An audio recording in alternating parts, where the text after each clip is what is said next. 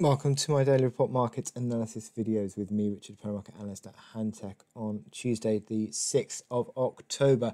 A little bit of a cautious look to markets. European session this morning.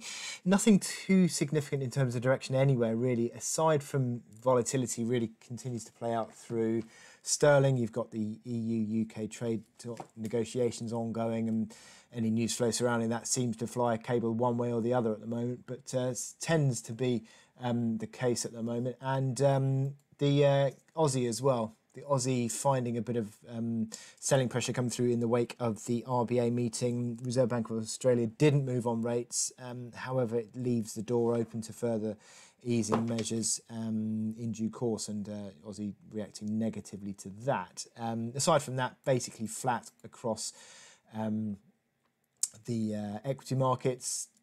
S&P 500 was strongly high yesterday, and I'll talk about that in my chart of the day in a bit, but futures this morning just tailing off a little bit, but essentially still a bit of a consolidation day across Europe today. Now, US dollar has been under pressure. It stays under pressure a little bit to a certain extent today, but a little shade of intraday rebound, but nothing too significant there on the US dollar. Now, what we have got is data points today. Little bit of US data. You got the trade balance, expected to see the deficit widening slightly to minus 66.1 billion, and also the JOLTS jobs a mild increase to 6.69. A few Fed speakers.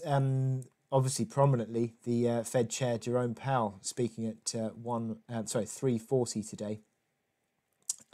He certainly could have a bit of an impact on markets. You had ECB's Lagarde this morning, gave little away in her speech on monetary policy, and also just talked about the shaky nature of the recovery. I think that's fairly standard stuff. Euro didn't really move on that at all.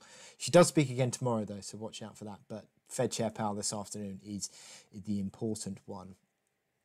Now, in terms of my chart of the day, well, we're sort of looking at the S&P 500 because the move higher that we've seen yesterday, breaking out above that reaction high from last week, 33.97, closing above that, suggests we're on this sort of higher lows and higher highs run now, starting to regain a bit of upside impetus. And look at this, using this support of the pivot, 33.30.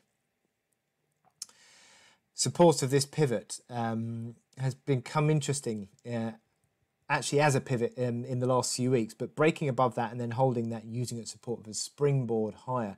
If it can get above 34.30, 34.29, then you really are sort of starting to think about the all-time highs again, 35.88. But obviously what we've seen is futures a little shade lower today. But I think that given the fact that the momentum indicators are starting to build nicely, RSI sort of calling for a breakout, MACD lines as well, bull cross, stochastics positive, I think it sort of points towards, sorry, that should be SPX.